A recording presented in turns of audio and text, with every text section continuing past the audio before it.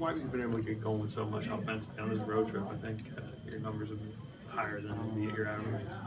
I don't know, just playing the game, letting the game come to me. And you know, my teammates been finding me in good spots. I'm just trying to play hard and yeah, finding my spots. What have you seen in Kevon lately? Just playing with confidence.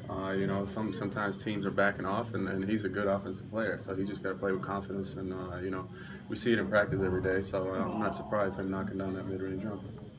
Just as a newbie to this kind of Warriors circus, what has the first 20 whatever games been like for you this season? Obviously, all the ups and downs, media coverage, everything.